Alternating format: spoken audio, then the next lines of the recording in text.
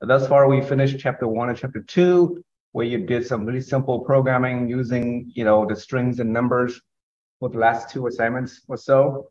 So today we'll look at chapter 3, is a complete chapter covering the decisions. So the decision in this case is that diamond shape we have been looking at in your flow chart.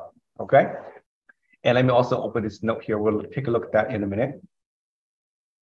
So right here, we see the flow chart. Again, this is from chapter 3. So in the figure 5, you can see that this is something we already kind of discussed before. 3 symbols here are very common. You will use a lot in your program.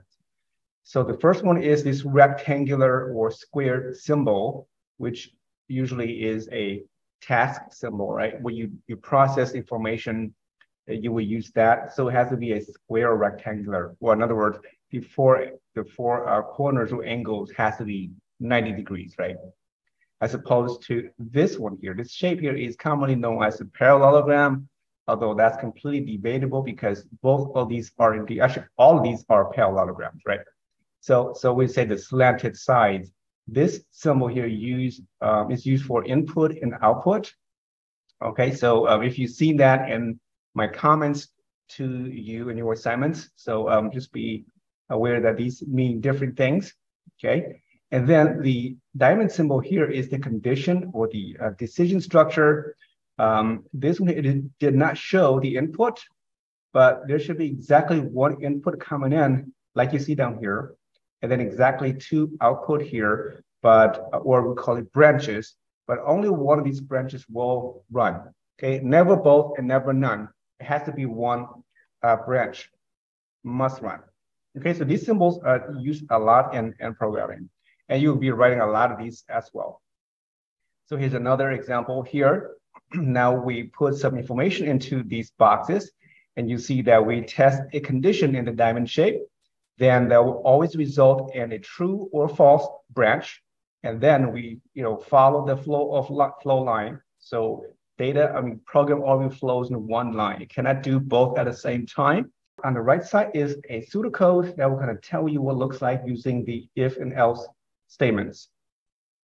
And then this is another example where it shows you have multiple choices or multiple branches or sometimes alternative branches. Okay, so you have choices, choice 1, 2, and 3, but you cannot, have all the choices in the same symbol. So you have to run each choice separately as you go down. Again, choice 1, then if choice 1 is true, in this case, then you will follow the true branch over here. You process something in the true branch, and then you continue on your exit out. Okay, if choice 1 is not true, then you follow the false branch, and then you check for choice 2, and so on. Okay, and this is a multiple or if statements, or sometimes it's called the nested statements. That's what we'll see a little bit later. So on the right side is 2 ways how you can actually structure this using Python. Okay, again, this is still kind of pseudocode because these are not actual code. Right? Python doesn't let you use the bracket like this. I'm just putting it here. So it looks very similar to Python code. This is still a pseudocode. So you can do it this approach. As you can see, the code is like going deeper and deeper or farther out to the right, as opposed to on the very far right, everything is like straight down. Okay, so I mentioned last time that one of the principles of Zen is flat is better, right? So you don't want nested because it's really hard to read. And it's hard to debug as well. So that's that. And then down here, you must also make sure you understand this truth tables. Okay, when we use and or and not the operators here for compound conditions, right? So when you test 2 or more conditions, they will always result in a true or false value. So again, just example saying that the value for A is true, the value for B is true. If A and B, then the and means that both has to be true, right? So in this case, you see that all these are false because both A and B are not true. So again, at the and symbol and the or operator and the not operator here. Okay, so the not is actually very simple. It's basically the inverse of whatever this value is.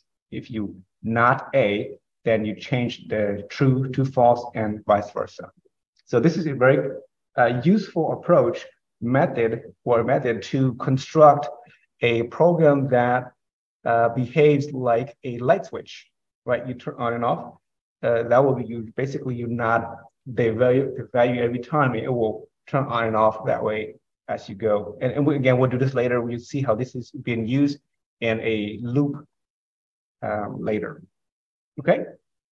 Down here is another example, a little bit more practical, I guess, is this program here shows you how long it would take you to travel, from one place to another based on rush hour, right? For example, you cross the Bay Bridge. I guess Bay Bridge would be somewhere in San Francisco, and are you traveling during rush hour or not, right? And then, or I guess, are you traveling via the Bay Bridge? If you do not travel by the Bay Bridge, then you go to the no or the false branch, and then your travel time will be about 45 minutes. If you do travel through the Bay Bridge, then it goes to the yes branch, and then it asks you another prompt here, is this during rush hour or not, right? Rush hours, I guess, usually between 4 to 6 p.m. Around that time, it's very, very busy. If it is during rush hour, then the travel time will be about 60 minutes as opposed to 30 minutes. Okay, so if you were to look at this here, and on the right side is the actual code or the pseudocode for that. Okay, so we talked about these different types of data types in Python last time. So I'd say that the one in greens are the primitive type, and then the blue or light blue over here are the reference type. And there's a distinction between the two. So I wanted to kind of show you what that is, give you a little demo, and then we'll move on. Okay, so that because there is another operator that some students or some people tend to use, and you'll get an incorrect result. Okay, so here is the primitive versus reference type. Okay, so primitive type means like integer, float, and numbers, a Boolean, and things like that. Okay, so for example, when we talk about reference primitive type, the primitive value will look something like, let's just say num1, or num equals 12. Let's put num1, and we'll put another one here, num2.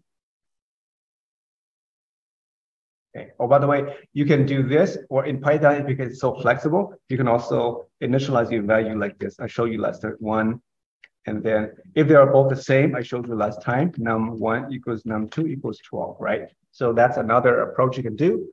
Or you can also do this, num1, num2 is equal to 12 and 20, like that. Okay, so that means that, the position here has to match. So 12 goes to N1, 20 goes to N2. Okay, so there are a lot of ways how you can initialize your data in Python, very flexible. So some people, may not be, as useful, but a lot of people will use this approach. And if you see that, that's what that means. Okay, so I'm just throwing that out there for you, just in case if you see it. But I'll do this approach so it's easier for us to see. Okay, so num1 and num2, there is a so when you check whether those two numbers are the same or not, we'll look at the operator in just a minute. Okay, so there is a comparison operator, which is the double equal sign. So if I put here num1 equal num2, okay, if you print this out, right, like that, what you're going to get is either a true or false. Okay, true or false. So this is a comparison operator. The two equal signs here I'm comparing is num1 equal num2, the value of these two variables. And so if this is the case, then I'm going to run it, and you will see the output. It says right here, it says true. Okay, it's true here because they are indeed the same. Now, if I change one of these to 11, then of course that is no longer true. You get a false. Right? Pretty typical how you compare two variables. So And why is it true? Is because the reason why is how you use this operator here. Okay, this is called the equality operator. And there is another operator that some people will like to use, and it's called num1 is num2, like that. So the is operator is another one which is not very common, I guess, in this. Not common in this way, but some people like to use it because it's like English sentence, right? It makes sense, right? Num1 is num2. So if I print both of those, you'll see that both should be false, right? Because they're not the same. So if I put back to 12, then I expect both to be true because they're indeed the same, okay? So this is true because the data type here for num1 and num2 are actually, as you look here, is a int type, which means they are primitive, right? So when you're comparing primitive data, you know, either this or this is operator will work the same way. They're equal or not equal. Okay. Now, if I change this num1 and I wrap those, both of those into a square bracket, okay? Now, the square bracket here, we'll learn much later in chapter 6. These are called lists, a list data type. A list is a reference type, right? If you look at the chart here, a list is a reference type. Same as tuple and static dictionary, we'll do that later. So a reference type, as you can see, when we run the same statements up here, when I run it, you see that the first statement is true, but the second statement is not true, okay? So when you compare reference data type, the is operator will not give you what you expect. And the reason why is because when you're comparing reference data type, you are comparing the memory addresses as opposed to the value, okay? When you compare primitive types, or when you use the equal operator, you're comparing the value as opposed to the memory address, right? So that's one distinction. And I can show you here, I can print, let's print the memory address of num1, okay? I put here, let's put here num1, so we can see the memory address. This is how you can actually, this is not the actual memory address, but it gives you an idea that the hex value of this number, which is related to a memory storage in your computer, is either the same or not the same. Okay, so you put here num2, so it's a hex function, the ID of the variable here, and we'll give you that information. Okay, so when you run this statement, you're going to see that the memory address for num1 is this and num2 is this. So they're not exactly the same, okay? So when you compare using the double equal sign, you are comparing the actual value, which is 12, that these two variables store. But when you use the is operator, you're comparing the memory addresses. So because the memory addresses are different, the value here is not compared using the is operator. Okay, so be careful when you do that. If you happen to Google somewhere and look for some answers and they'll use is or is not, just be careful that you are comparing the memory addresses as opposed to the value, right? However, if you do this, if I'd say num2 is equal to num1, okay? If I sign that, and you're going to see that now the memory addresses are exactly the same. Okay, so in this case, both are true, right? Because with the reference type, what this one does is basically pointing its location to the same memory address as num1. So wherever num1 is, num2 is exactly that position. So the analogy of this is like a bank account, right? Or a credit card account that you share your credit card with another person or family, and however many credit cards you issue out, they're all pointing to the same account. So if you add money or use money out of that account, all the other values, people or card also affected. So what that means is if I change num1, we'll learn this later, from 12 to 100, okay, you're going to see that the value up here for both num1 and num2 should also be changed to 100 as well. Even though I never touched num2, right? I changed num1's value from 12 to 100. This is the assign operator. Again, we'll learn this in chapter 6. I'm just showing you that because they share the same memory address, num2's value also changed to 100 automatically. Okay, so that is the difference between the two types. And so because of that, I do want to warn you that try not to use the is in your program. Okay, so what that means is, like, if you were to do this in a program like this, if using the if statements, if num1 is equal to num2, then you print like yes, for example, else print no. Okay. So if I run this program, it should print. And so, I mean, let's go back to this example here. Put 12 here like that, right? So in this case, it should be yes, because they are indeed equal. Okay, so you can see down here is yes. If you change that to something else like 11, then of course that would be no. Okay. If you put back to 12, and if you use the is instead, then you got to get no, regardless of what you have inside here. So it will always be no, okay, because the memory address will never be the same. Okay, so just watch out for that side effect. Just because it's convenient to write, it doesn't mean you're going to give you the result that you wanted. Okay, so with that said, let's look at the if statements. Now in Python, let's go a new one over here. We'll look at the decision.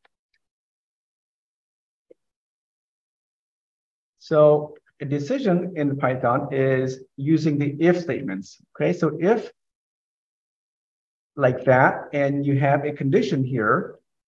So let's go back to, let's do it this way. And let's do N1 here. N1 is 10, and then N2 is 20, right? So when you compare, this is the if statements followed by the expression. The expression here will be a comparison.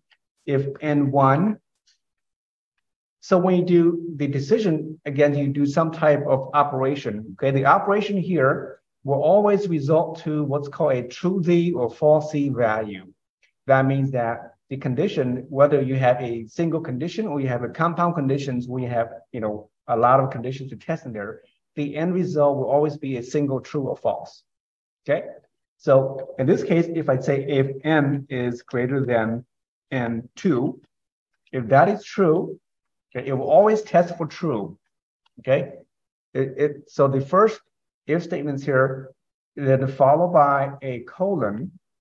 This colon here represents a code block. Okay, I briefly downloaded this last week. A code block, and this is the only time where you have to or where you can indent your code in Python. Okay, you cannot just indent your code even a single space, other than the comment, right? We learned that last time. So this IDE will automatically indent 4 spaces for you. If you don't have this option, then you can indent at least 1 space, but I recommend at least 2 or more, okay? It's easier to read. And then this is the true branch. I put a note here. This is always the true branch. Okay, it cannot be the false branch. It's always a true branch, even though if I test false equals false, right? Because the result will be true or whatever, right? So this is a true branch. And then if this is all you have to do, then let's say you do something here. You can say you put a message saying N1 is larger, like that. If that is all I need to do, then you end the program here. And then at the end, you will print another statement, maybe end program. So you know that the program ends at that point. So I'm doing a single branch, even though, I mean, code will only show a single branch, really it'll always have two branches. So in this case, I'm only concerned about the true branch. I don't care about the false branch. So if you don't care about it, you don't need to do anything about it, you can ignore that. So when I execute this statement, I should expect a false because N1 is indeed not greater than N2. So I'm not going to see this statement, right? It's not true. So therefore, this will be skipped. And all I see is just the end program to print in the console over there. Okay? Because that is not true. However, if you change it around, if S is less than N2, now that is true because indeed that's true. We're going to see this printed. And then after this block, so from here to here, from this colon to the line 10 is the one block of code. After that, if there are no more statements, or if your statements is indented back to the other, okay, if you do that, so be careful also. That means that both of these statements are a part of the if branch. Therefore, these two will only be printed if the value here is true. Otherwise, you won't see anything, right? So because the indentation here is important. So sometimes you have to be careful. And if you accidentally in your code as well, maybe you unintentionally put your line back to that position, then this statement here is in the outer branch, right? And this is in the inner branch, okay? So that therefore, I don't recommend you write code this way. It's very confusing to see. We like clarity, so make sure you have at least one space or more, for the next block of code or so. So you can clearly see the indentation here. If you look at indentation, again, Python is very beautiful, right? You can easily see your code and where they fall and how they're executed. So in this case, you should see both statements being printed down here. Okay.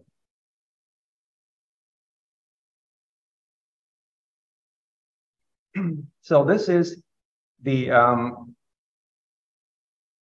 let me see if I can do that. So for that one, that is this symbol here, right?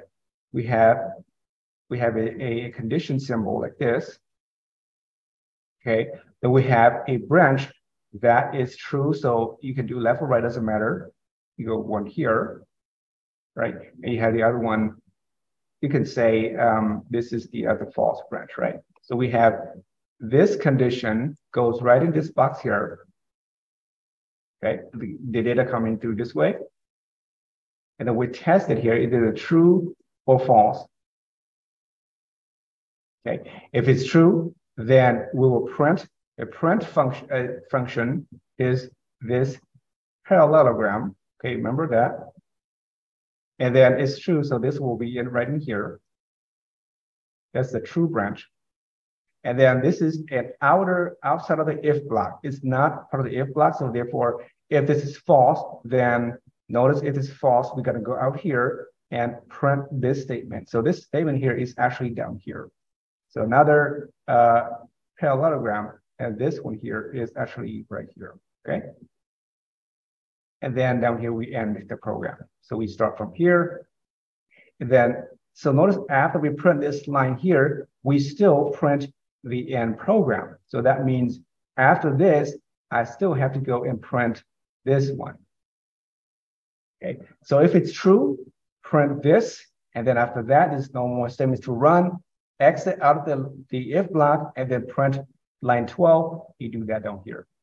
If this is not true, then we're going to skip this branch in here. We're going to go directly down to the end program and just print that out, and we're done. Okay, so very simple one where we do not process anything much in the else block here.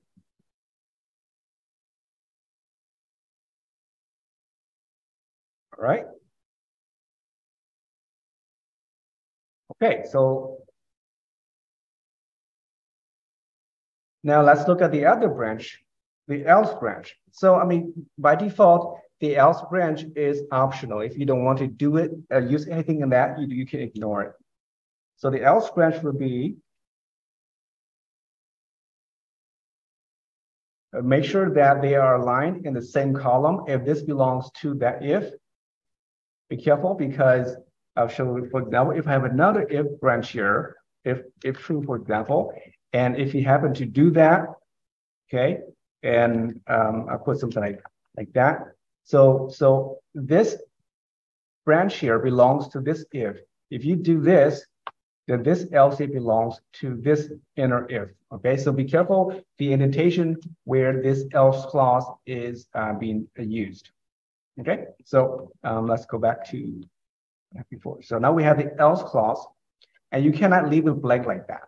Okay, you can't just do that. If you don't put anything there yet, maybe you haven't decided yet, what you can do in Python is you put the keyword pass. Okay, pass means like, I'll come back to it later, so that you can continue executing your code without having to write any code. If you don't do that, it's not going to let you. So for example, if I comment this out like this, okay, you see this an error saying, hey, you have to have at least one statement in there, excluding the comment. So again, if I'm not sure what I want to put in there here, I know that this is the structure I want, you can put the word pass in here, and you can come back to it. So you don't have to put any actual code in there, okay? So we know that is the else clause. If that is not true, then we're going to go to the else branch. So the first else here is always the false branch, right? So what do we do here? Well, when we want to print another statement saying n1 is smaller, or let's say n2 must be is larger. So we have two very basic statements, and then because this is independent, right? It's not part of the else clause or block. It's by itself. So you're going to get either this or that, and this last line, right? It'll always be printed. So in this case, of course, we're going to see exactly the same thing. I did not change the sign here yet, so it should still be the same as before, and it's larger. Now, if I swap the sign, then now we're going to see that N2 is now larger because it's no longer true. So we love running the else or the false branch. So this is the false branch.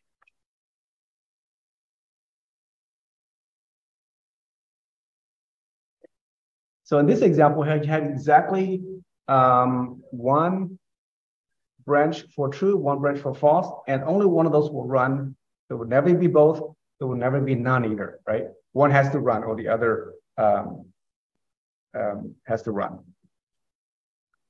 So if you do want to do something for the else clause, this is again kind of like a processing part, and you do that, right?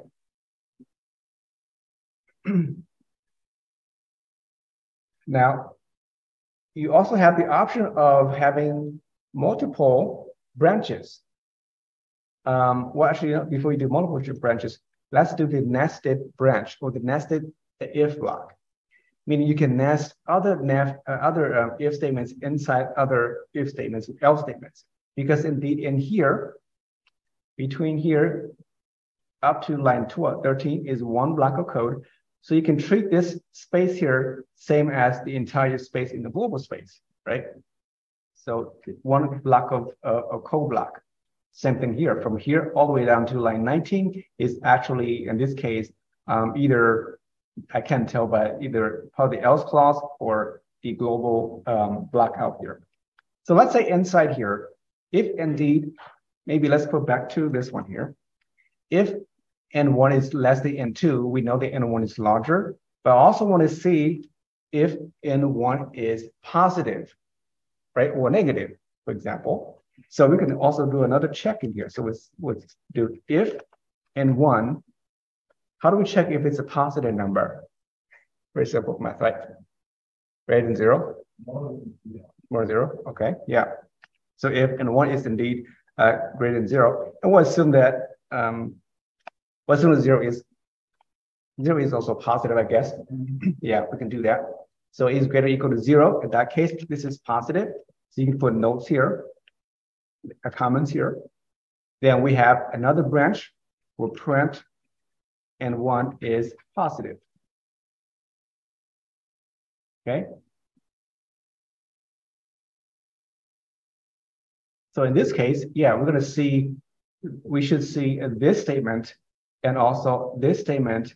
We're not going to see this, right? And there is no else clause inside here, as you can see.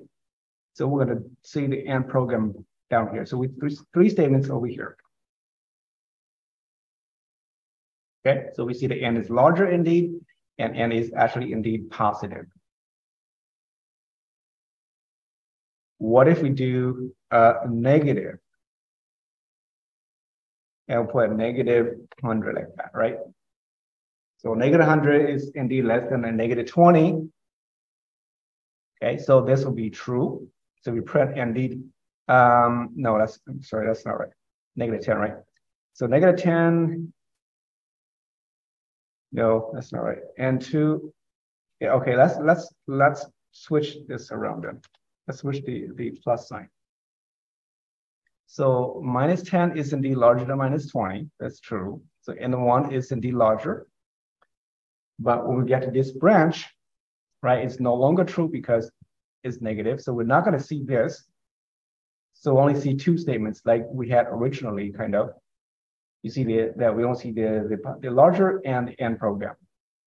So we did not include the other clause. So if you want to print a negative, then you have to do another else here, right? The else branch. And print here, and 1 is negative. So now we have a full if-else statements nested inside the else branch. And then we can do the same thing for the other one. So we can copy that, put it over here.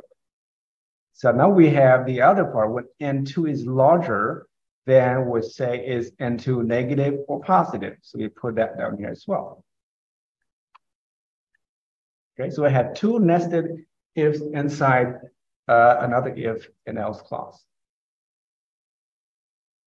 So when you run the code, write the code, you have to trace your code, right? Trace it and follow the flow line. And then where it ends when you have no more statements to run. And of course, based on the indentation of your code as well.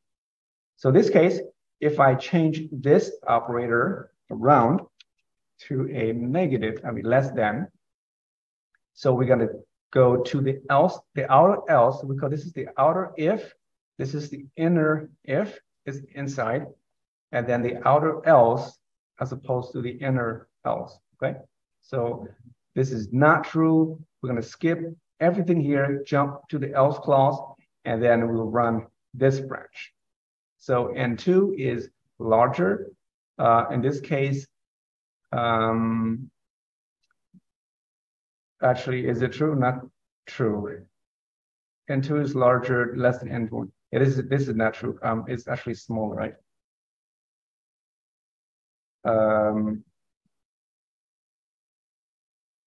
I mean the wording is not correct. It's actually smaller.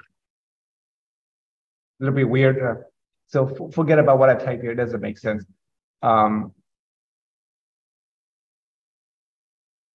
it is smaller. It doesn't matter in this case. But we're going to see that it's going to be a negative or positive down here as well. So I'm just showing you the branches that it goes to. Okay, when you deal with this type of scenario. So again, be careful when you do the else clause. If you happen to do that, and if you happen to like indent this like that, and so now all of these belong to that single branch. And you expect to run these, but you're not going to get the result. In this case, you're going to get only a single statement because there is no else clause to run because this is not true, right? So be careful when you write your code this way. And sometimes, in this case, is what's called a logic error, right? When you debug it, because everything is correct. It's just the output is not correct. So logic error is very time consuming to fix.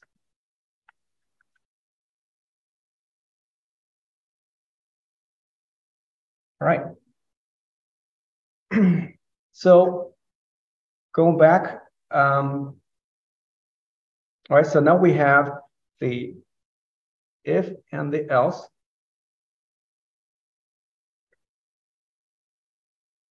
Now, when you test something like this, when you're just testing for a single operation like this, whether this is true or not, is you can use if and the else right away. You don't have to retest it again. Okay, so for example, let me move it down here. Okay, let's move it down here. Actually, let me copy this and I'll do another one. It's confusing, so let's do that one here again.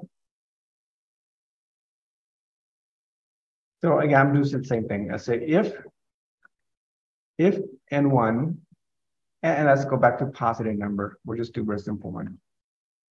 If n1 is less than n2, it would print, I just put here n1 larger. Actually, be n2, yeah, n2 larger. Or let's just n1 larger. Okay, so the else part, you can also, sometimes you can also do this, but you don't have to. Else, and then at the else clause, some people might want to check it again. So you can do if n1 and 2 is greater than n1. It's redundant. Okay, what I'm showing here is redundant. Okay, so this is redundant because I'm repeating myself because I don't need to check it again, right? We know for sure if this is not true, then it will have to be this one already. So therefore, you don't have to check if it's true again. Okay, it's just extra code to write. Of course, it will produce the same result as the other one. And in this case, you can see that it is wrong syntax. So the n2 is actually larger, that's true. Okay, so by doing this way, what you can do though, however, is if you can check this if n1 is larger than n2, if it's true, then you print that.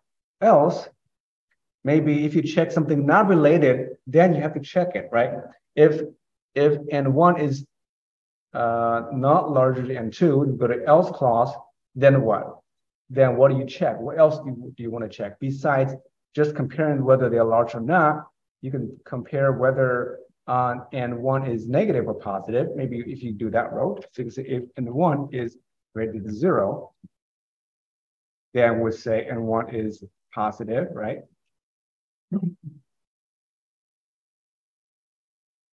What else do you want to do? Okay, so that's true. And if you also want to say, well, if that is positive, then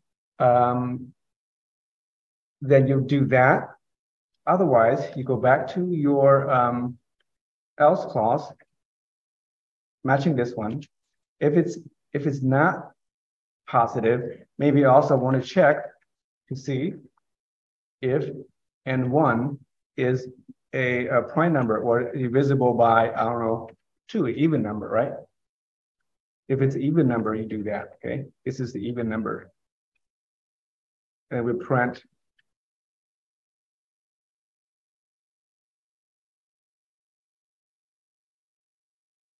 okay. So you see that I have one condition. If it's true, then I print that I'm done. Right? Program ends. If it's not true, then I go into test the next condition. So this case, back to that choices of operation you want to do. Choice 1, I want to see if n1 is larger than 2. If it is, then I end here. If it's not true, then the other choice is it a positive number? If so, then I print that and I'm done. If it is not positive, then I keep going to the next choice. Is it an even number? If so, I'm done. And if none or all the above are true, then the program ends, so print nothing, right? So in this case, if you run it, you'll see it will just get the point where n is, actually, no, this is not true because of the else clause here, okay? I had it wrong. See, I already had an incorrect program. Well, I guess no, that's fine because it stops here, right? It stops here. That's fine. If I put yeah, if you put a number like a -10, like that, right? Then you're going to get only one of these branches, right? So let's see if I do that. You see that n is indeed even, but it is not larger than n2. It is not positive, but it is even. So you get one of those. Okay. So this approach here is, as you can see, a little bit hard to read, hard to see. So instead of doing this way, if I add more and more statements, you see it's going to go further and further to the right.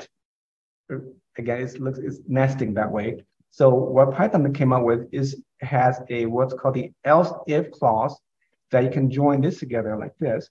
It's not 2 words, by the way. So I mean, they like short words. So you have the called else if. Okay, the else if here stands for the else and if clause, so that you can make your code much nicer and easier to see, as opposed to be all indented to the right and left.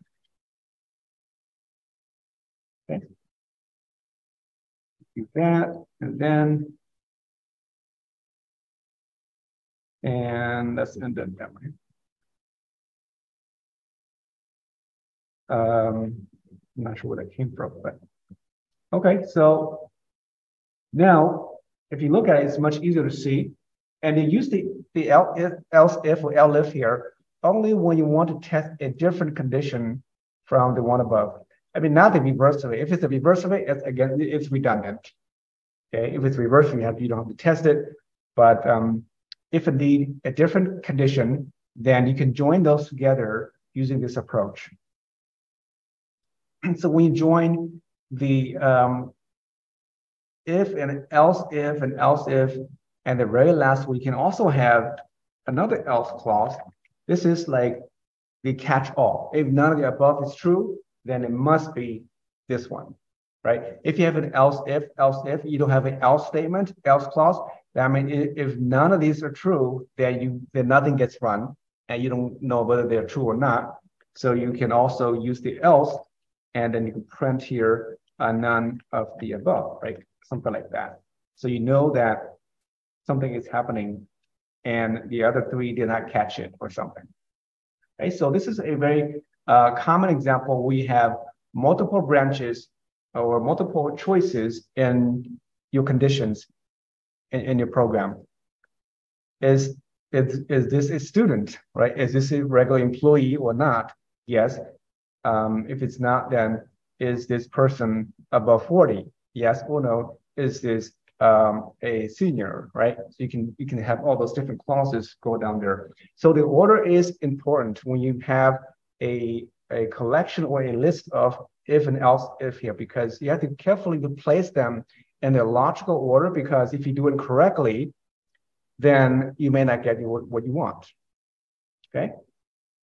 And one example that is coming from one of the assignments that we did in week 1. So in this case, you can see I should get the same result as before, and the even. And if I put like 11, then none of the above should be true. I should get this statement here because I know that it's not true. This is not positive. It is not divisible by 2, and it must be the else clause. So you get the none of the above. Okay.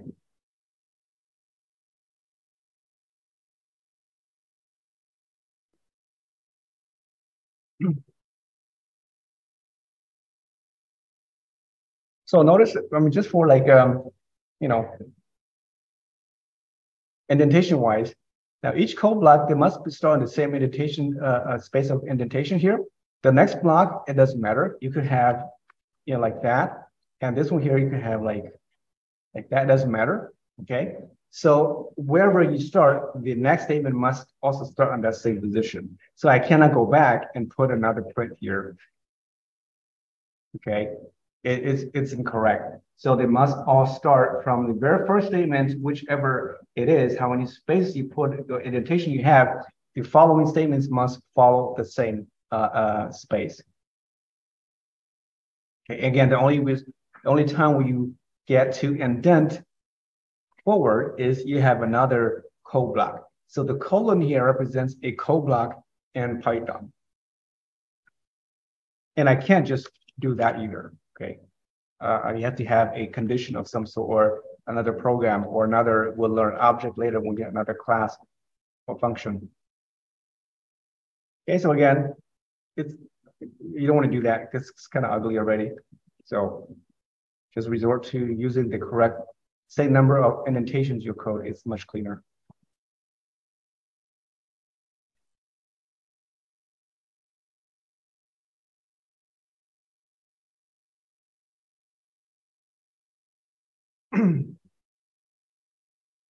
All right. There any questions? Okay. So I kind of covered already like the if and else, and then else if clause, and then and the inner nested clause.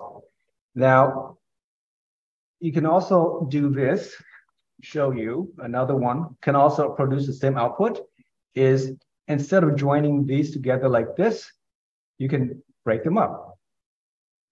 Just if like that. Okay. And then this would be the else clause, so I guess this is a little bit different, so we'll leave that out for now, okay? Okay, so if I go back to a 10, so we can see. So in this case, you know, because only one if statements will be true in this case, will be the last one here, because both of these are not true. So we go back to say n is even in this case. Okay. Right, I produce the same output as before, same result. So can anyone tell me what's the difference between this and what I had earlier with the elif? I have three, you know, block of code using the elif like that, right? So again, they produce the same output. It should be n is even, as opposed to by themselves like this.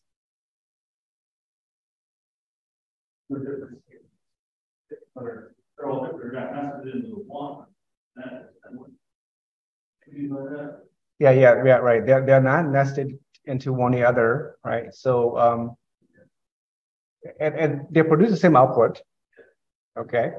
So if I put, for example, if I put a positive 10, I'm going to get this one, right? So I'm going to get n is positive and is even because, but yeah, both these are true. So there's one difference there already, right? Okay. So I guess what I want to show you is that if you run it, if you type your code this way, that means each of these if statements will run independently. Yes, like you said. The other within the other if all the way up to the else statement. Yeah. So that's correct. So if you don't chain them together using the elif clause, that means every condition will be tested, every if block will be tested, and sometimes you want to do that if you want to do is basically to select one option out of these, then you want to use the elif, because what happens is that only one of these branches will run, right? So in other words, if you have 20 of these, you don't want to go through every if condition and test those. It's redundant. If only one can be true, then just keep running down the list until you find the one is true and then ignore the rest of your code. So you don't have to spend extra CPU time calculating those extra if blocks. Okay. Yeah, it was skip. Yeah, that's right. Yeah, so you want to just skip it and then be done with it, move to the next process.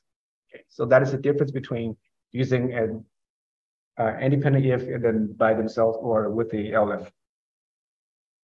So this is more of a design pattern. Okay, so here I give you a very simple example. If I go back to the other one over here, okay, so back to this nested branch. When you have a nested branch like this, when this is true, only when this is true will this run. Okay, if you have a situation like this, then what you can do is you can actually combine these together. Okay, so I'm going to copy this, create a new one, so we can try this again. And I will just show you the first block here. I'll delete this. So when you have this kind of scenario, you don't have to have another else if block in here. And I'm gonna just remove that for now, or not. Simple like that. If this is true, then I'm gonna test this to see if this is true.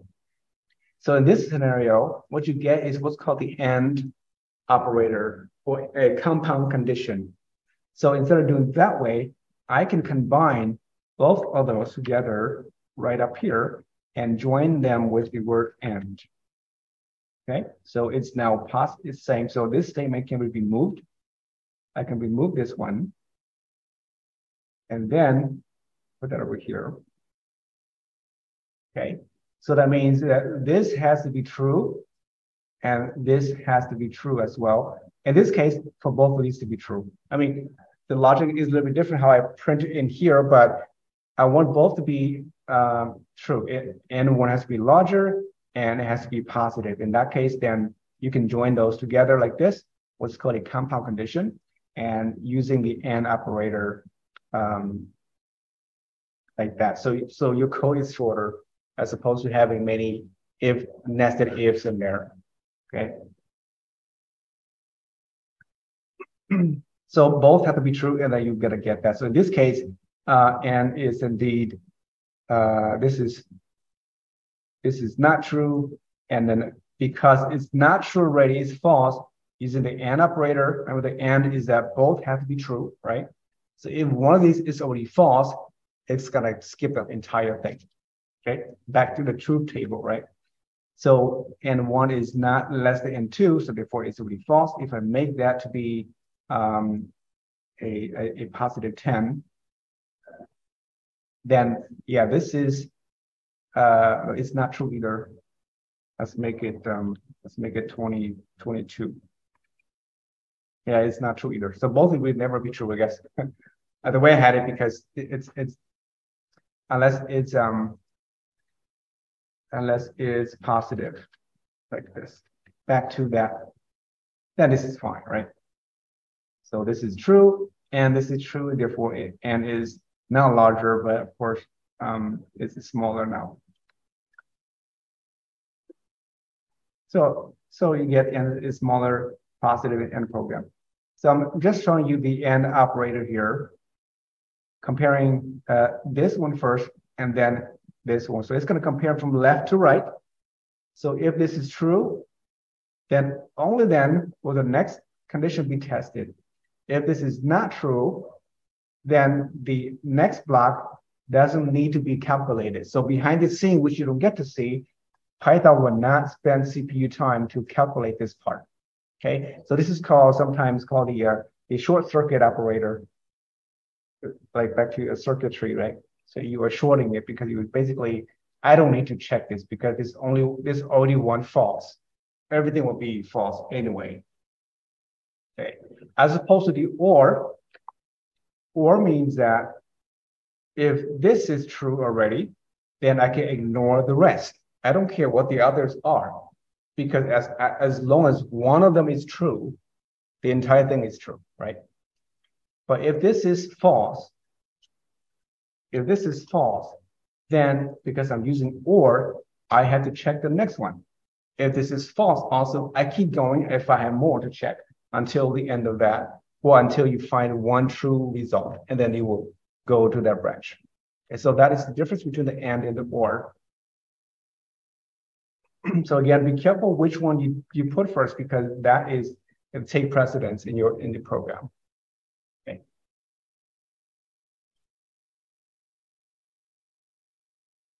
Okay, I think it's a good time to stop for a 10-minute break. We'll come back at 9 o'clock and we'll continue on Now, I wanted to spend the next session to do some exercises from the book. So we'll continue. We'll come back from break.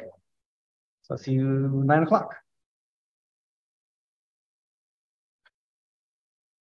All right. So now let's see if we can spend the rest of the hour to do some exercises. Okay. Also, I want to, if you look at the notes in my notes, so I can give you an idea. Where is it at? So we here in this notes here, my notes, I added a diagram towards the bottom of these. So again, I have some extra notes in here that may not be applicable to this course, but I do want to show you anyway. So when you do the operations, make sure that you're using the word and as opposed to the ampersand here for the and or in the exclusive or, okay, because these behave differently. These are called, these are the binary and the binary or as opposed to the keyword and or. So if you do A and B, what happens is you're actually comparing the bits of the binary number as opposed to the actual values of your variable. So be careful when you do that. If you are from like Python, Java or JavaScript background, you may be, more familiar with the double ampersand and double pipe symbol here. But Python doesn't have the two ampersands and things like that. Just the word or and. So again, just some operators here. Down here, I don't know if I have a note on, yeah, so this diagram is going to show you what a nested if statements or condition might look like in a flow chart. So you have like different layer or levels of nested blocks in here. And, they can be pretty deep down. So as you can see, it's much harder to draw in this case than to actually write pseudocode. So again, this is like the trade-off between writing pseudocode and flowchart. But it does give you a nice visual of what's happening, but it takes a lot of time to, construct. But nonetheless, if it's easier to see things, then, you have to probably choose this approach. Okay.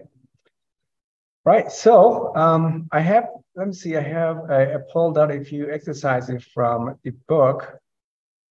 Like, for example, we can try a few of these very simple ones. We can try the first one, right? Very simple. It says to, and let me copy this, okay, and then I'll put it to the spider so we can run that in here. Put up here so we can see. So you're going to write a program, all right? Contains a number, X and Y, and to set Y to X if X is positive and to 0 otherwise, okay? So a very basic question, very simple one, but if you don't understand what it's asking of you, sometimes you can have the wrong program, wrong code, right? So the first thing is you have to understand what is asking of you and what kind of output you need to produce. So this case doesn't say much about output, but it's expecting us to just print the value of Y, right? Y is it X or is it 0? So in this case, we're going to read the output. And my keyboard is not. Okay, so the input, again, put here.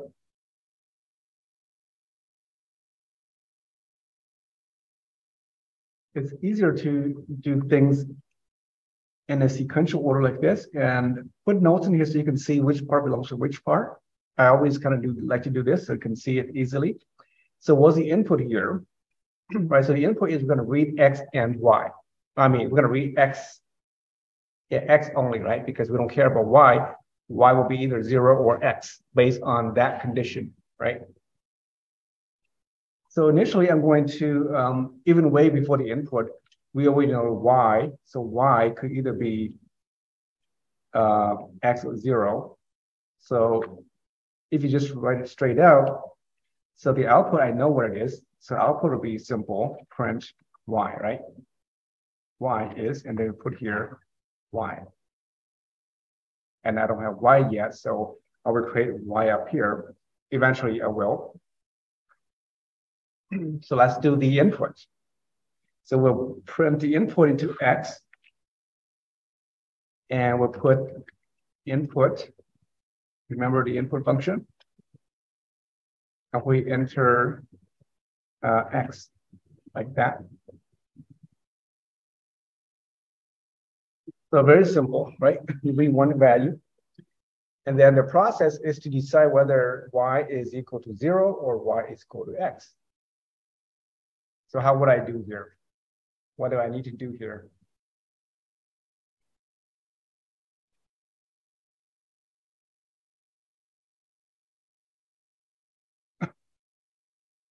So we'll test here, right? We'll test using the if condition. Just like what it says here, if x is positive, and we kind of did this last time.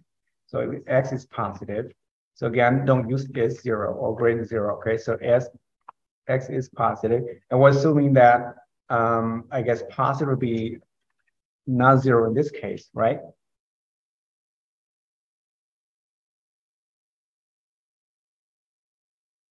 Because y is going to be 0 if it's not positive. So we'll assume that 0 is indeed positive. Well, I guess it doesn't matter because y is going to be 0 anyway. If that is true, then we're going to say y is not equal x, right? If it's not true, then we set to 0. So this is the else clause, okay? So the else clause, because in this case, we care about y, right? Whether y is x or y is 0. So this is a very simple one. You can see how I can do that. And when you run this, it's going to ask you over here on the prompt. And if I enter a 9, then I expect y to be 9, right? Except I got an error. Okay. So again, if you get this type of error, I told you last time that you have a lot of errors in your code and you will spend a lot of time debugging. And this is one of them because actually, I forgot, because you cannot compare a number against a string, right? Remember, every data coming in from the console to the computer to program is always going to be a string. So you cannot compare a value against a string. If you put a string of 0, then yeah, that's fine, because now comparing string against string, we kind of looked this last week as well. So the type you're comparing must be of the same type. Okay, so if I do this way, the ASCII value of whatever x is a string. Compare that against the ASCII value of 0, then now I can do that because it'll work, as opposed to the other one, it did not work.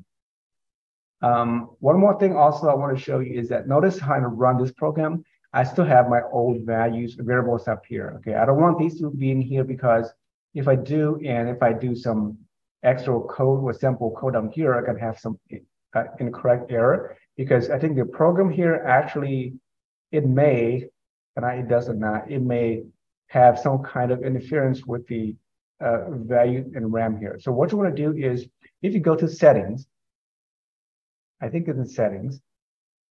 Let's see if it shows up. Under the, let's see, where is it at?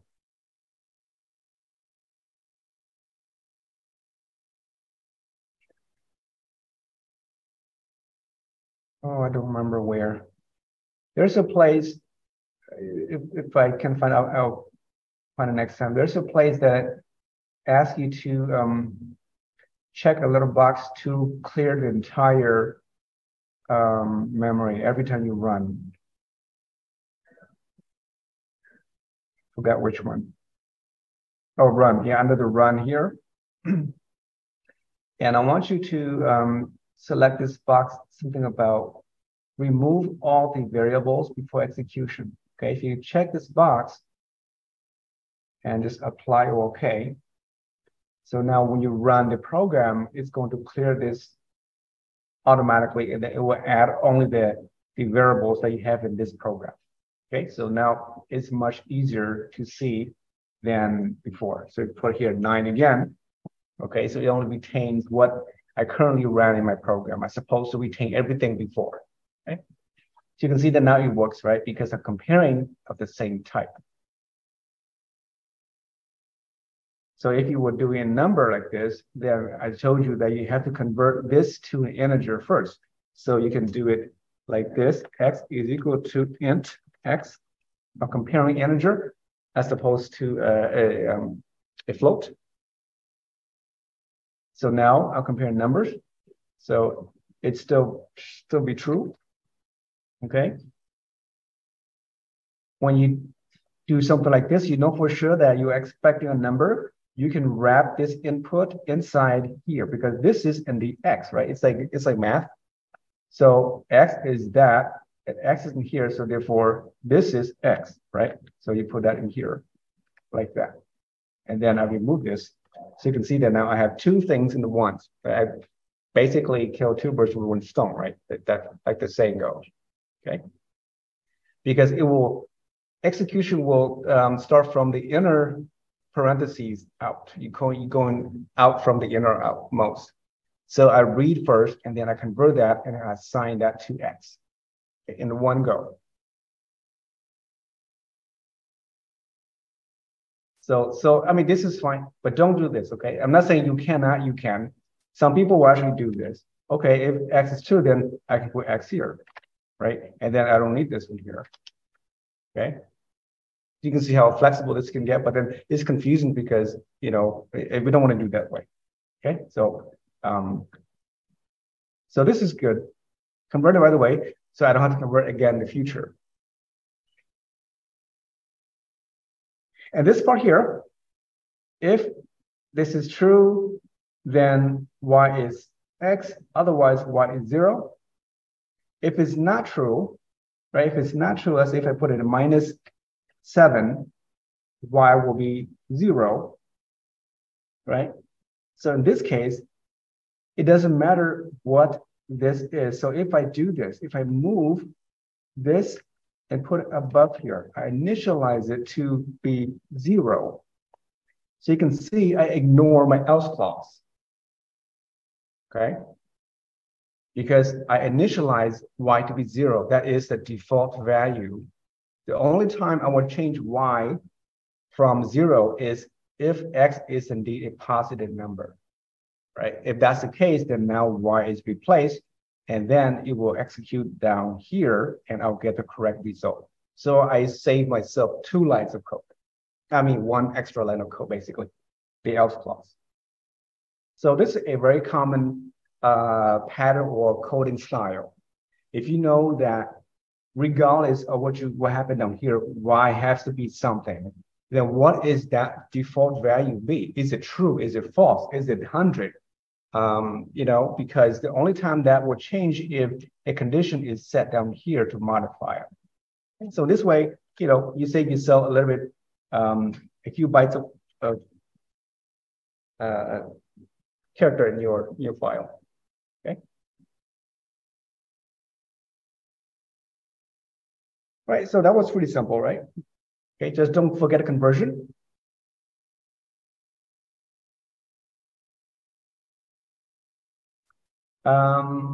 Let's do the next one. This one here is basically ask you to write a program to read an integer. Okay, we do one integer only, and prints how many digits the number has. And I give you some hint here, checking whether the number is greater or equal to 10, equal or greater to 100, and so on, assuming it's less than 10 billion, because we don't do too much.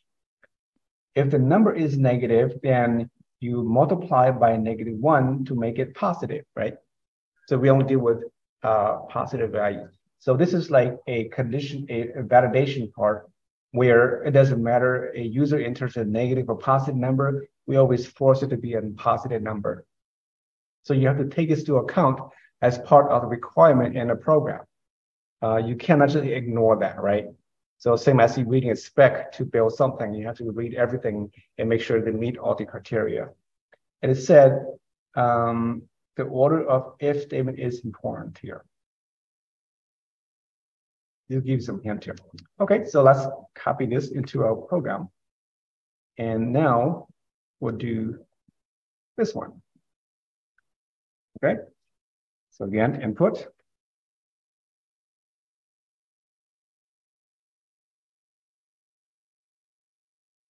Okay, the reason I keep doing this is because you want to output everything only at the end. You don't want to go and process output as you go. We don't want to do that, okay? Unless you have to produce some kind of error, then that's fine. But don't print the result here. Process everything, save it to variables, and then print at the end. So it's very clean and restructured. Okay, so the output is, of course, we're going to print the number of digits for that number, right? So I can put something like this, print a number of digits. And then I'll put something, I will put a variable right here. Okay. So we just look for one number. So we'll just get the input first. I'll put here just num. Again, we want to be integer, so we convert right away. Okay, and then read the input. We enter a positive number. We ask that from the user, and later program you can force a user to enter a positive number when we learn about loops. Okay, but in this case we ask that, but of course people always want to go the opposite way, right? And we'll accept it anyway.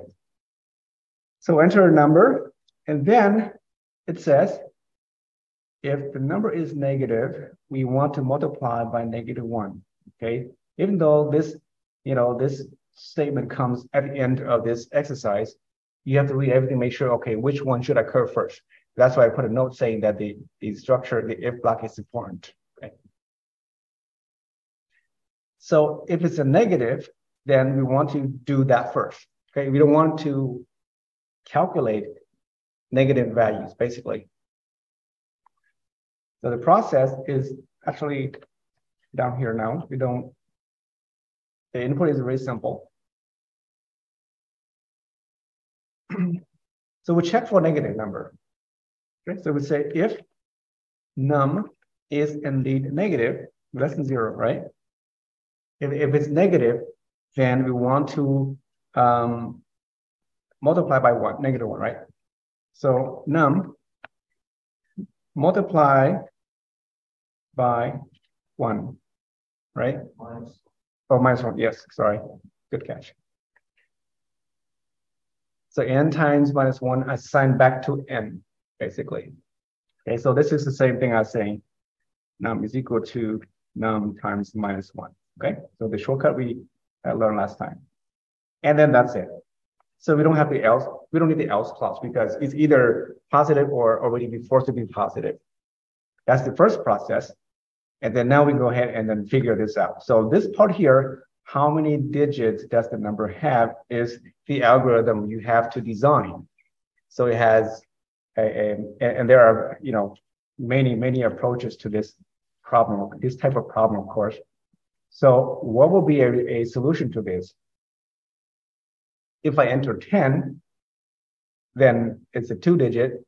If I enter, 89, it's still a 2-digit. How do we figure that?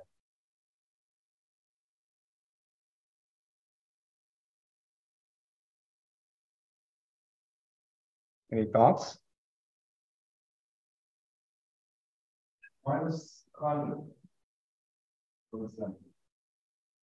-100?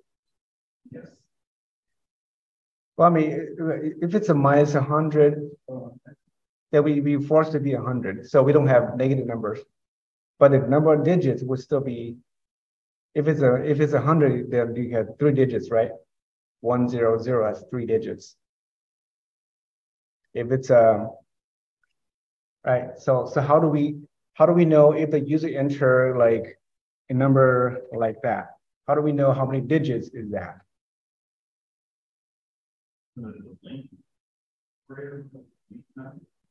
Yeah, there's a length function.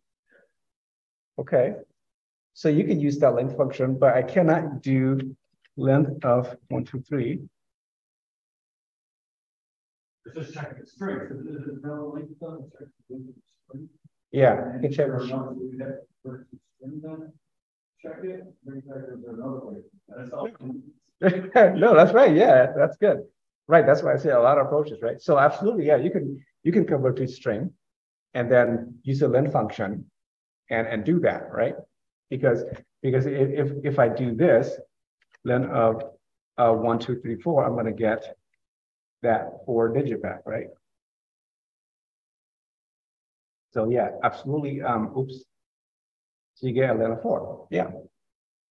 Okay. You can do that, or because the reason why we have to do this, convert to integer, is because if it's a negative number, we have to convert it to a positive number. And then after that, because it's now a number, like your approach is to convert to a string, right? Yeah. So you can do no, that's fine. I mean, lots of ways, right? That's why it's so fun. So we say number is convert that back to string. So now it's a string, and then we can do the size, or equals well, I guess digits equals the length of num. Okay, and then finally we put them here. You say a number of digits is put a comma here. Okay, digits. So yeah, that's one approach, absolutely. And we'll see if it's correct. Enter a number, enter 12. I expect that to be 2, and it is 2. Good. If I enter 9999, that's 4, so we get 4. Perfect. Okay. So that's one approach. What else can you do? What's another approach?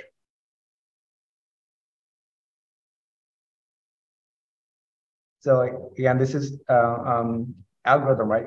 So this part here, this one works because, and Python in some languages have these functions that you can convert, right? But some programs may not give you that option. It doesn't have the conversion. So if it's just numbers, how would you do it, right? So another approach would be,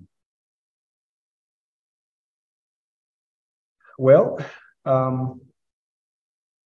you could think of this way. I mean, this example gives you a clue here. If the number is greater or equal to 10 or 100 and so forth, right? So you can think like anything below 10 is 1 digit. It doesn't matter which one. Anything between 10 and 99 is 2 digit, right? And from 100 to 999 is 3 digit and so forth. So you have that range as well, but you're going to have more if statements to do that. Okay, so that's another approach you can do. So this part is good as is. So we'll comment this up for now, and we'll do the other approach. This one here, and by doing this way, then you don't have to use the if and else statements. Since this chapter is about if and else, we'll do with the if and else. Okay, so you can say that if the number is less than 10, right? Then we say digits is 2, right? And then else if number is less than 100. Actually, oh yeah, that's right. Good catch. Yes. Thank you. So it'll be 2. And then you can keep going, right? I'm just going to stop here. And then digits is 3. Okay. So you can see how this logic is also work. If I go up to like 999, it's going to be 3 digits. If I put anything in between, like 1, 2, 3, oops, over here, it's still going to be 3 because it falls into that that range. So if you put a 35, you get 2. Okay, so that's another approach using numbers without doing any conversion. Okay. Yeah. So if you go up to like a million, a billion, that lines of code will grow really huge. But later when we learn loops, you're going to see that it's actually much shorter. It can do this in 2 or 3 lines of code, up to any number, right? But now so this is like the very basic, one of the basic algorithms that you can do. So this is one approach. You can do that. Was another approach, we think.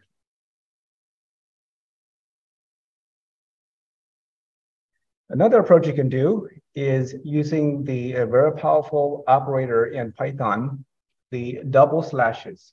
Okay, so if you have time to review, for example, if you do something like this, but do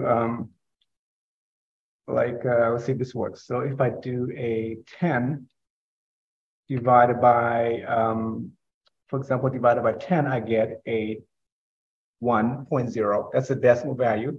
If I do a 10, the 2 slashes of 10, I get a 1, right? If I do a 100 divided by 10, I get a 10 and so forth. So this operator here is quite powerful to do some of these operations. So one of the exercises that you did in the assignments, it asked you to how many types of denominations can go into the $100 and $50 bill and $20 bills and so forth here. Okay.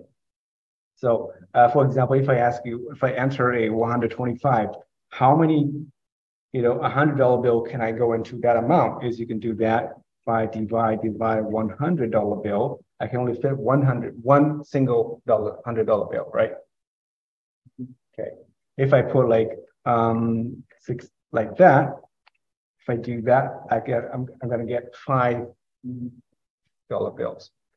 So not a very, very powerful operator to do that as well. And if you want to know, okay, so how many $20 bills can go into 568? 568 here. I put here 20. I can get 28 $20 bills. Okay. So another approach you can do here is a little bit, I'm just showing you like different way how to do this. See if this works. Another approach using this operator, okay? So we know that n is that already. So what we can do is I'll start, so initially we'll put here digits is defaulted to 1, right? So regardless, you're gonna get at least 1. The smallest digit you can get is 1, right? Between 0 and 9. So that is the default. And then I read my number and whatever the number is, initially it was n. So I could do something like, maybe I put like S or sum for now, just for the sake. So S can be a num divide 10.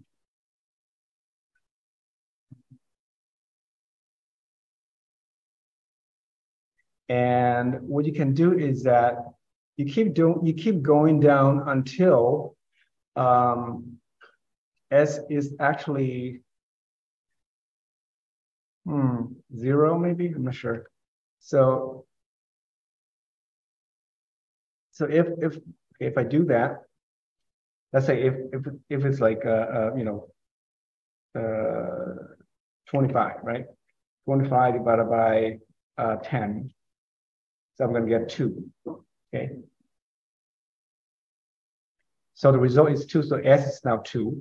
And then if I put 2 divided by 10 again, I get 0. Okay. So I keep doing that until I get a 0, basically. So I say, yeah, so if S is not 0, if S is not equal to 0. Okay, then I keep doing that approach. So I keep doing like S using itself is equal to S, right? Divided by 10. And then I count my digits by 1.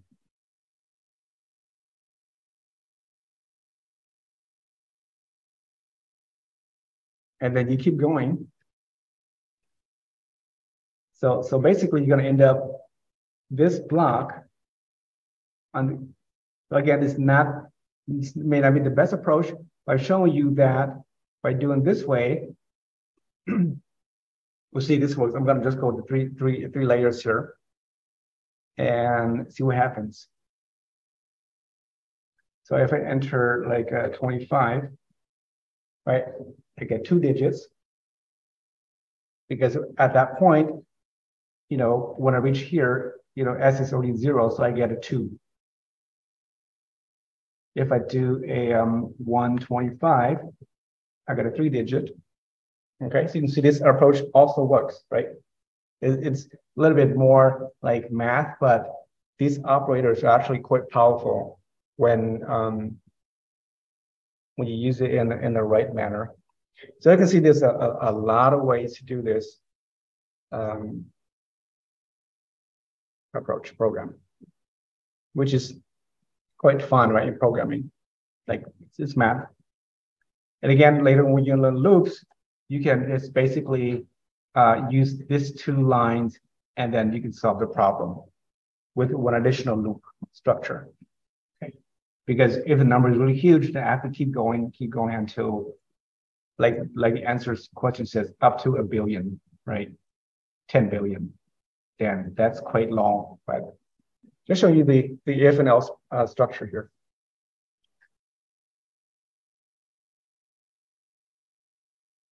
So what I did here, I kind of you see, it's like I'm nesting this in here, which I don't have to, because if this is true, then I update my S and update my digits. So this could actually go back, you know, over here, and it should still be fine. Okay, so I think that should still be okay. Because basically I update this. And if S is only 0, then none of these will run like we did earlier, right? As opposed to nesting this together. I'm gonna have a lot of repeated code. That's what when next chapter we learn about loops, it's so important to, you know, avoid this type of program. Okay, but if you don't know, then yeah, you have to keep going until you find it. Okay.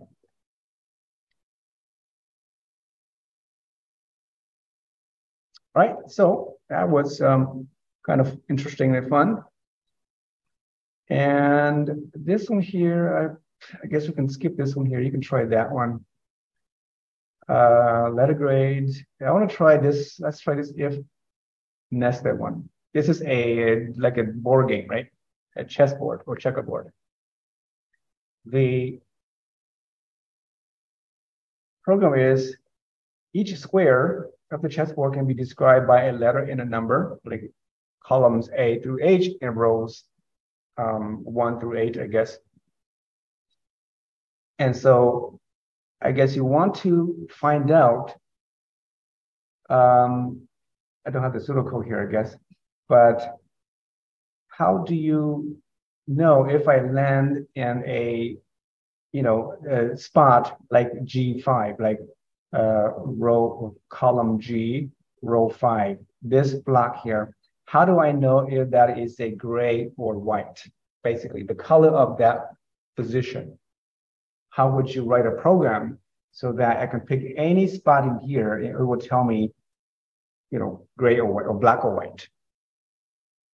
What do you think? What kind of algorithm would you come up with to solve this problem? Okay. Again, lots of ways, right? Lots of ways.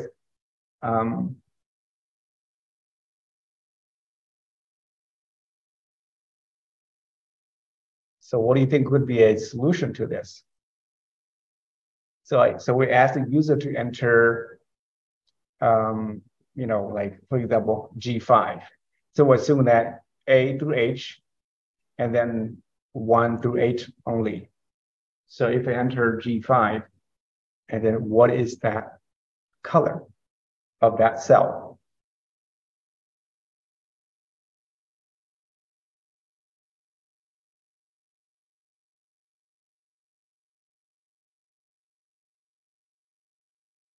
So how would you determine? So right, so before you write any code, you have to come up with an algorithm, right? How do I figure if I land in an E6, what is that, right? And of course, this is a much simpler program, but because the checkerboard is very structured, right? It follows a single pattern, a common pattern. So if you look at the pattern, you see that all the diagonals are either all white or all black. If you look at each row, you see that it's alternating, right? White, black, white, black, white, black. Same thing with the row. So if you study this diagram, you see that, right? A8 is white. Okay, A7 is black. A6 is white. And so you can see that for column A, all the positive numbers are white, right? They're all, I mean, not positive, I mean, all the even numbers are white. The odd numbers are black for A. And then B is the opposite of that, right? But then you see that, okay, well, A and C and E and G are the same. And then B, D, F, and H are the same. So now you have some idea, right? So if the first number, the first letter is an A, then, okay, I have some option to choose. Then the next is the digit. If that digit is the positive number, I don't care which one of this is. If it's if it's an even number, then the color is indeed white. If it's odd, then it must be black. Okay. And that is same, it's also true for C, E, and G. So now you say, okay, well, if it's A, C, E, or G, then check the number. If the number is even, then it's got to be white. Otherwise, it's black. Okay, so that's one way of approaching this this solution, right? So by looking at that, and then you can write it into, I guess, pseudocode and a flowchart if you want to. So we can, say that. So if the row, or if let's say if the first letter is A,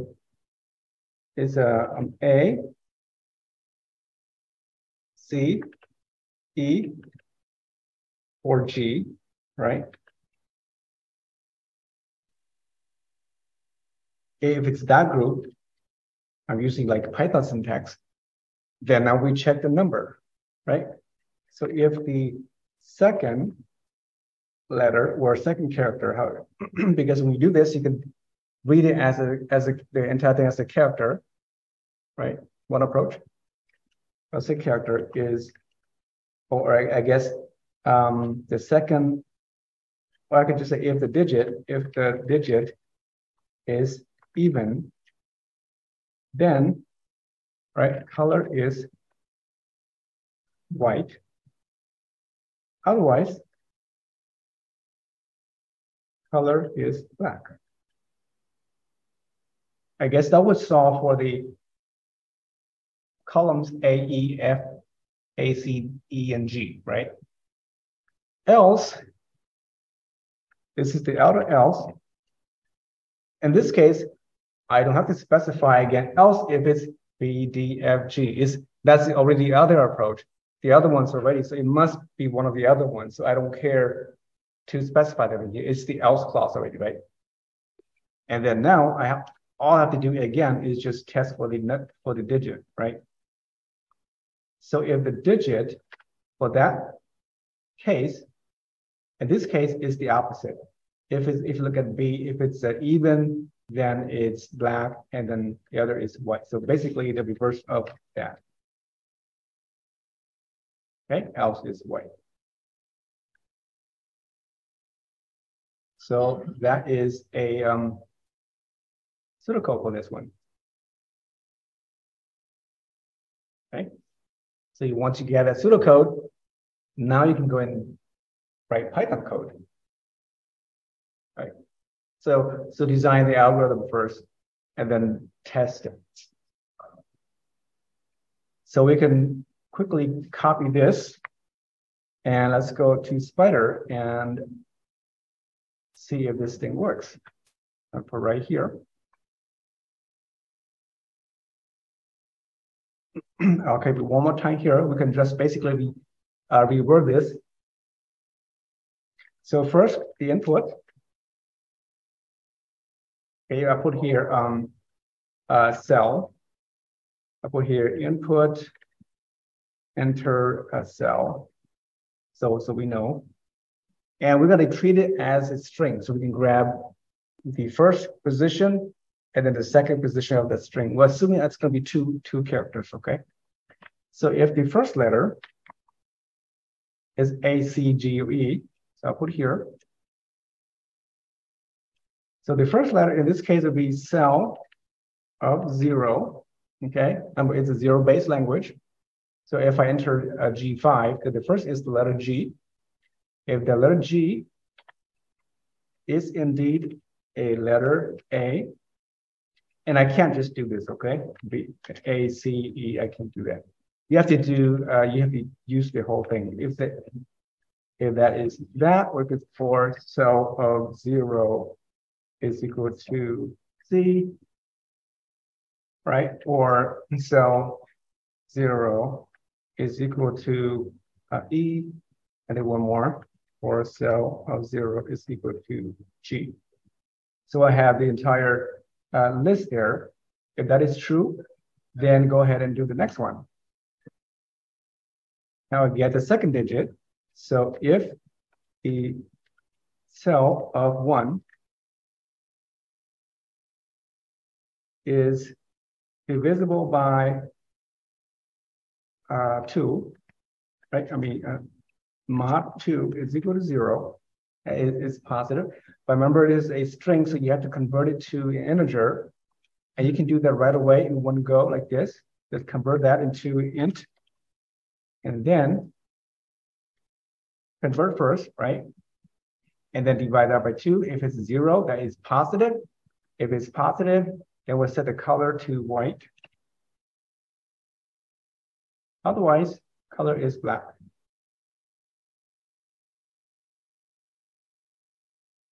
And then this is the else clause for the other one. If that's the case, then down here, I basically kind of repeat this again. But I switch the other one. It's going to be black and white. Okay. And then finally, what output here will print the color. And so basically, this is the processor. So I can see processing is much longer than the input.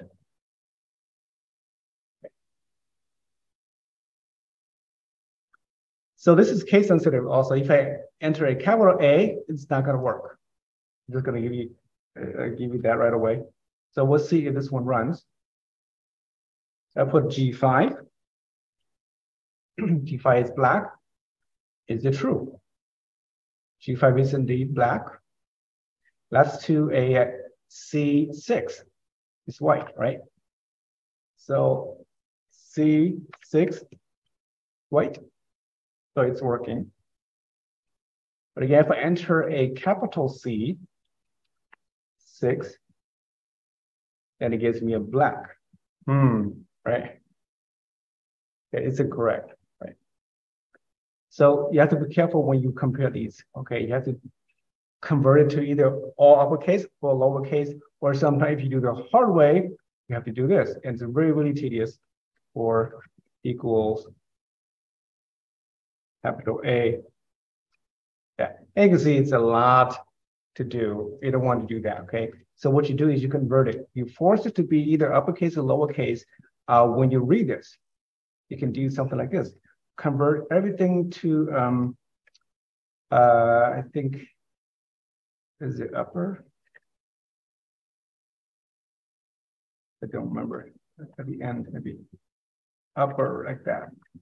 Okay, if you, yeah, you attach this whole thing, meaning read that input, and then convert that to uppercase.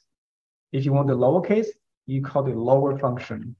Okay, it's a function that attached to this property, and you convert. So in this case, it doesn't matter what the case is. It's going to be a lowercase. If that's the case, then I compare all my values against the lowercase only. I can ignore the uppercase. Okay, I can choose one. So now, if I do again with a C6, capital C, it should be white as before. Okay, so that's one approach. Now I'll do one more. I'll show you before we take this block here. You can also do this by using what's called the in operator, similar to SQL. You can say if the cell in C1 is in these numbers like A, B, actually it's C, E, and G. Okay, you can also do that. Again, it's a shortcut. This has to be in here. That means it has to match one of these. So again, we'll do a G5. Okay, so that also makes the code a bit shorter. So the in operator compares this value on the left against a list of, in this case, characters. I'm using here is a list. We will learn that in chapter 6. Or you can also do is you compare that in a string as well. So it's a substring of these. A, C, E, G. Okay, it also works because this is a type of container data. So it will compare against each character in that list of characters. So if it's an A, C, E, G, then that will be true. In this case, if I put C6, I get a white as before, okay? So that way, it's much shorter than doing a bunch of ORs up here. So this is indeed an OR. Okay, good night, and I will see you all next week.